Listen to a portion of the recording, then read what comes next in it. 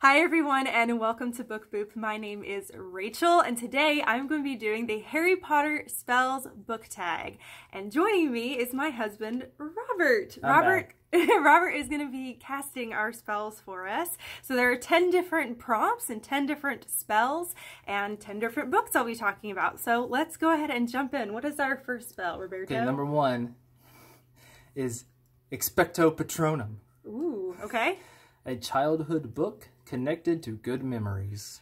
So when I was thinking this through, usually the first book you would think I'd think of as Harry Potter, which that is definitely one. But honestly, the one that really hit me the most is Wait Till Helen Comes by Mary Downing Hahn. This is probably my favorite book from my childhood, and it's the book that I think of the most from my childhood. It's the one that I think really got me into reading. I read a lot of American Girl books and everything. This is what originally got me into spooky, creepy books. So this one holds a very special place in my heart. Well, that's good. I hope I hold a special place in your heart. You do.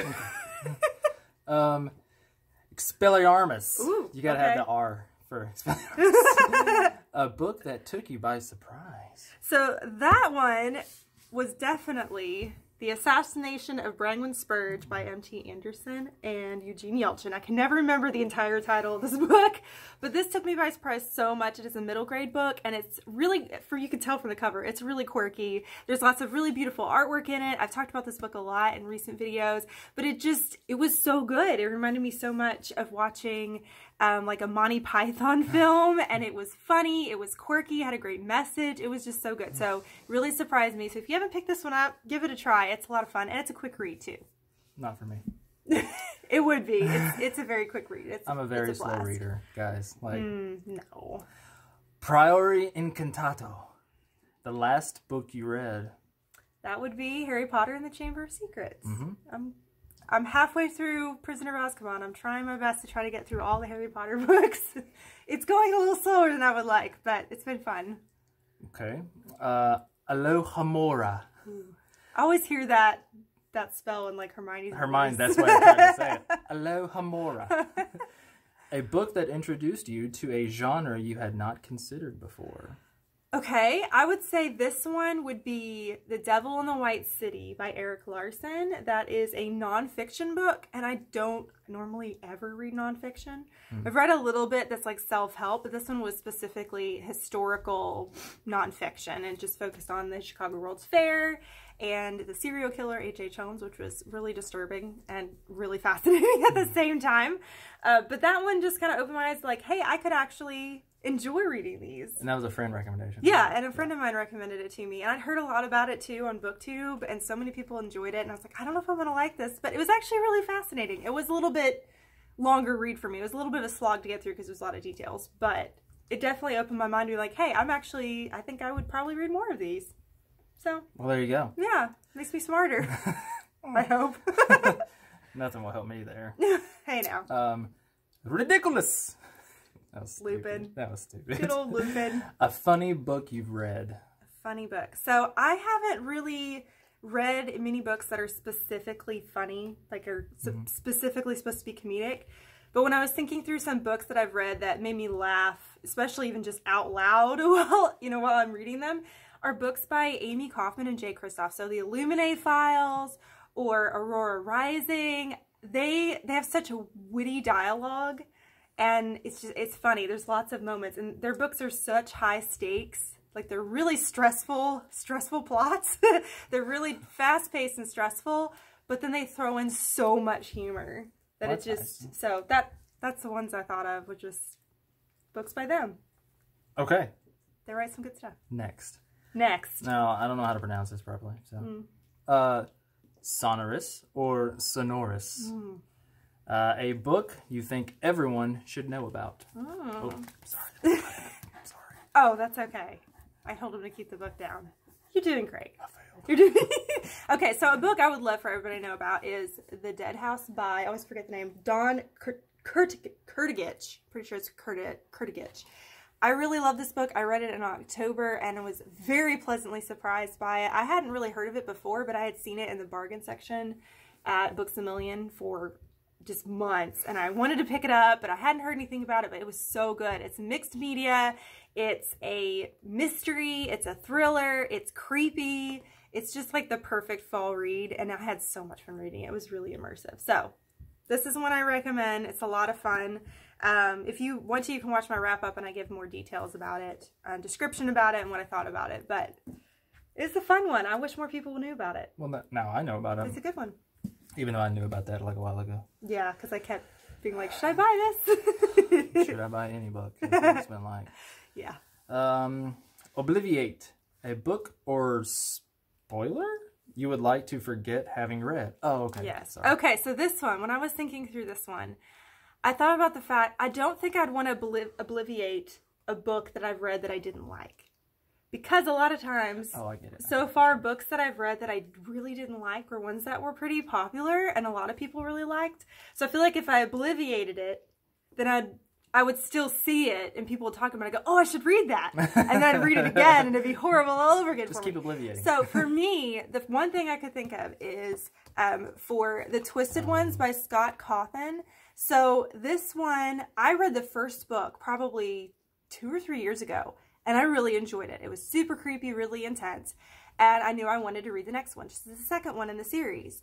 And when I went to go add it to my Goodreads to read this, I accidentally saw a spoiler. Someone just, like, they didn't even, like, check it as a spoiler or something. And they put a huge spoiler that I happened to see that just ruined the ending of the book for me. And because of that, I didn't enjoy this as much as I think I would have. So I wish, and it was the kind of spoiler that stuck in my head. Even though I didn't read this until a couple years later, I was hoping I would forget. I didn't forget. I remembered. And so it just ruined the ending for me and didn't make it as heart-pounding and just high stakes as it should have been, or shocking.